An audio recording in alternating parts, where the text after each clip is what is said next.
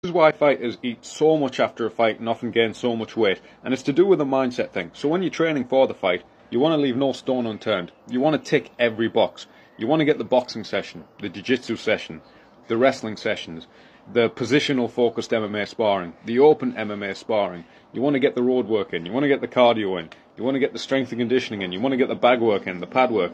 You want to leave no stone unturned, and you want to tick every box. Then you have your fight, fingers crossed you win, and you get to eat again after, eat like a normal person. But you've got to leave no stone unturned. You've got to eat everything. So you want to have that starter, you want those chicken wings, you want that garlic bread, then you get the main course, and you're getting the Manjaro's Parmo, but it can't just be a regular Parmo. It's got to be the spicy bolognese Parmo, because you want those extra toppings, and then you've got to get more sides with it. You've got to get a little bit of a pizza on the side as well to make sure you're getting every box, maybe a bit of kebab.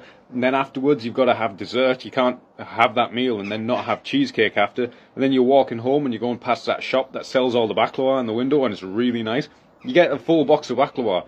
So you're eating that baklava in bed and you're still a bit hungry, so you have a bit of cereal just to see you off into the night. And there you go. It's just the same mindset that you have in training, leave no stone unturned, that you have to scranning like an idiot.